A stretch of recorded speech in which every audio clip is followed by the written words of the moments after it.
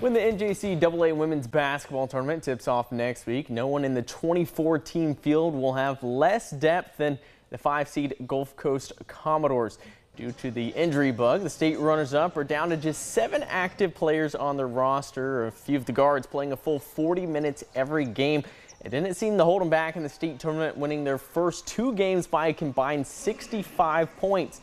Guards Hayani Diaz dos Santos and Aaliyah Bartholomew are leading the way. Gulf Coast head coach Rory Kuhn says his team is good enough to beat any of the other 23 teams in the field.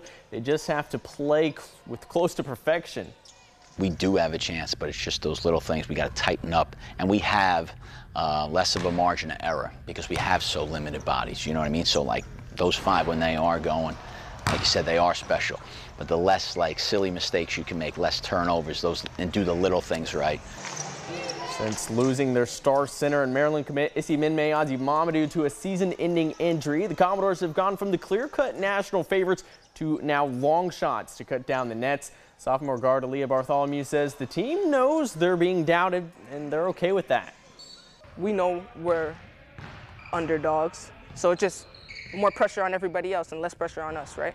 And it's not even really about pressure. It's just about, are you going to come out there and get it? Doesn't matter who's the 1 or the 5 or the 11. Anybody could take it. We're all in the tournament for a reason, right? So I just feel like just wanting it.